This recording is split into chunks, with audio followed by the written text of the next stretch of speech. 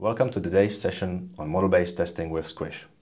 My name is Alexej Popovic and I'm a software engineer at Qt Quality Assurance in Hamburg, Germany, where we develop tools for automated testing. In this video, we are going to explore model-based testing.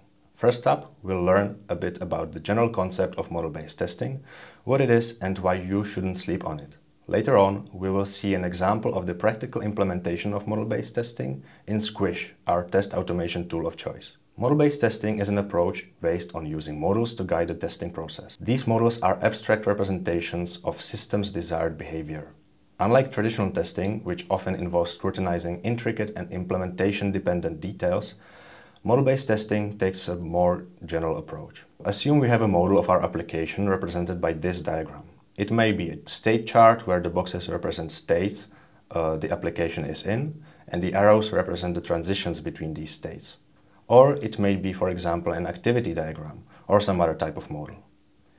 In any case, the idea is that we take this model and create or generate test cases. The abstraction allows us to select only meaningful test cases which cover exactly what we need. The concept of abstraction is a very important one in model-based testing. In general, models used both for software development and testing involve various levels of abstraction. At the highest level, we have models providing a broad overview of a system's behavior without getting into specifics. These may include use case diagrams and behavior models. As we move down, we encounter models capturing more specific aspects, such as state transitions, represented by state diagrams or interactions, which sequence diagrams might represent. At the lowest levels of abstraction, we get highly specific models where individual states or interactions are broken down into smaller, more nuanced and possibly even implementation-dependent details. Choosing the right abstraction level is critical for effective model-based testing. It ensures that model-based testing balances comprehensiveness, efficiency and relevance. It empowers testers to focus on what truly matters for effective testing. As previously discussed, there are various models available for model-based testing. We will focus on a simplified version of an activity diagram. We want our model to express which actions, or as we call it, steps, can be performed in the application and in what order. So, which step has to precede other steps or which steps may follow a different step. When starting the application in this example, we can only do A. From there, we can do C or B. Both C and B may be followed by D, and so on. All this is captured by the diagram on the left, where we represent steps by boxes and the connections between steps by arrows. Now that we have our model, each path through the diagram can be considered as a possible test scenario. We will pay special attention to critical paths, so loops or alternative flows. The idea is to verify that it is actually possible to execute the steps in a given order and to check if the application behaves correctly during the execution. Before I show you how this can work in practice, let me first introduce you to Squish. Squish is a professional automated testing framework for graphical user interface applications. It has a wide support for different platforms and frameworks, such as the Qt framework, Java, Windows, and Web. The tests can be written in several real-world scripting languages like Python, JavaScript, or Ruby. The scripts can be recorded and played back, and even distributed and executed in batches. Let's see how we can create a model and test cases for it in Squish. Here we are on my desktop where I have an application running. It's an application that would normally run on a screen of a coffee machine.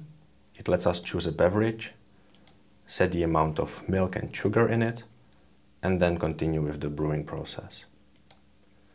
We have already prepared a basic model of this application in the Squish IDE, so let's grab our coffee and go have a look. Just to remind you, the boxes here in the model represent the so-called steps, or actions that can be performed on the application. We have steps representing choosing the beverage, setting the amount of sugar and milk, and the rest of the brewing process. We also have one empty step that helps declutter the model. We have two test cases now. One is a simple path through the model that brews an espresso. So you can see that it goes through the step of clicking on espresso and the rest of the brewing process. So let's try and run this test case. Now Squish will take over and it controls the application now. And as you can see, it went through the steps and brewed an espresso. We have a second test case that is a bit more complicated and it adds sugar and milk to a latte. So Let's try running that as well. And we can see that it does add milk and sugar and it prepares a latte. You might be wondering now, where is the magic?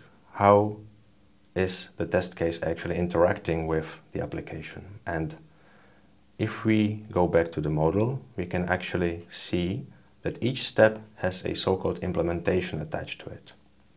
Let's go have a look at what it is actually.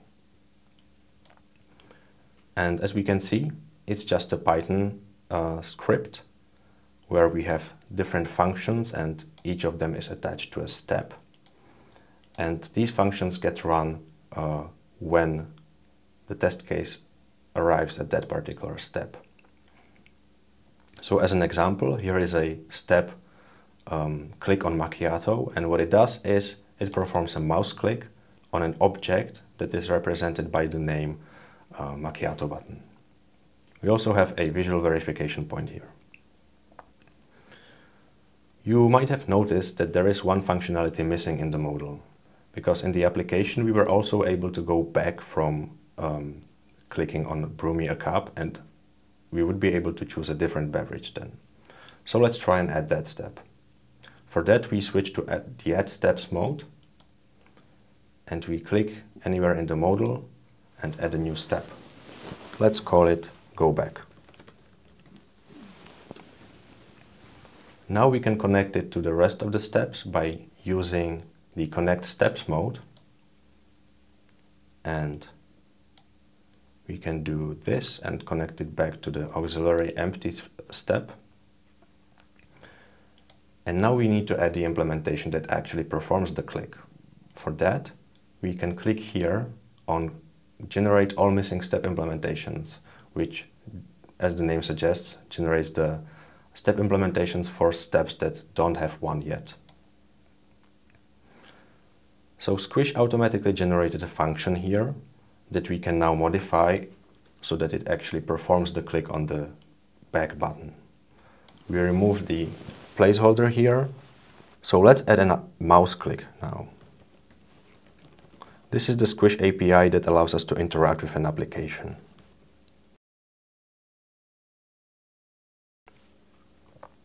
Because the application is animated, let's add a short snooze as well to make sure that the step is performed as a whole before continuing with other steps. To test that implementation, let's now create a new test case. Let's name it Test Go Back.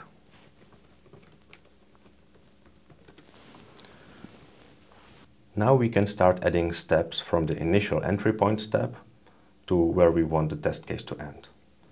We need to add the empty step, and then we can choose a beverage. Click on Brew Me a Cup, but then we realize that we actually wanted a different beverage, so we want to click on the back button. We end up again on the home screen, and then we can choose something different. Let's go with latte. And then let it continue with the brewing process. Let's see how this test case works now. So as we have just seen, it went back to the main menu and selected a latte instead of the espresso.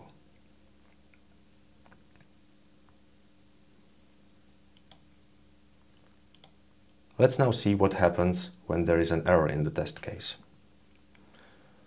For that, let's try and modify the continue step so that it tries to click on the wrong button. We can go to the implementation through here, click on Go to Step Implementation, and we get to the function that represents the implementation of the step. Right now, it clicks on the Continue button, but to artificially create an error here, let's go with the Brew button.